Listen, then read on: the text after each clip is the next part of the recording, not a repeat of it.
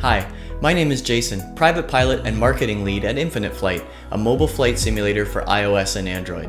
Our CEO and co-founder Laura is here to share her aviation and flight simulation journey with you.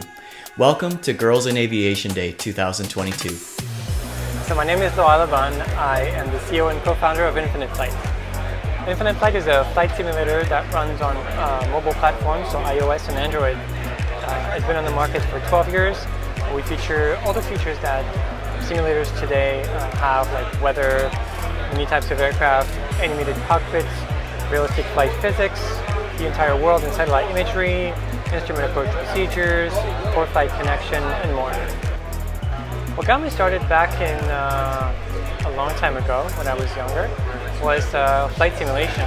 I knew I liked aviation, but I was not really connected to the flying aspect of it.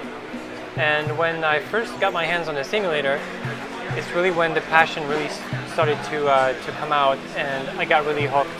I wanted to just fly all the time, and this is how it started. And then eventually, when I got older, I could get my pilot's license and learn how to fly.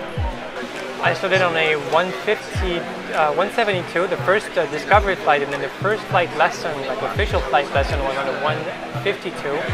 And then moved on to Piper PA-28 161, a Piper Cadet, and this is how I got my license.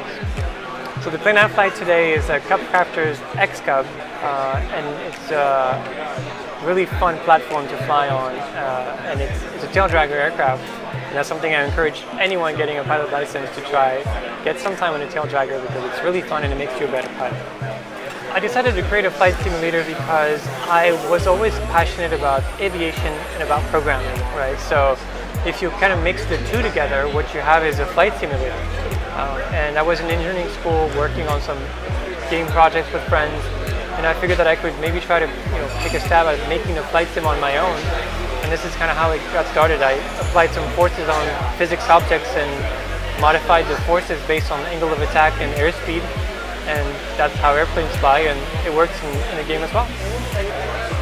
I would say if it's specifically about like the flight simulation or entrepreneurship aspect, I would say just get started. Every day, work a little bit, have a goal, like a long-term goal in mind, and don't lose sight of it.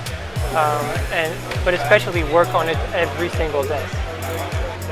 My dream for Infinite Flight is for it to become the platform for flight training, for entertainment, when it comes to aviation content on mobile platforms.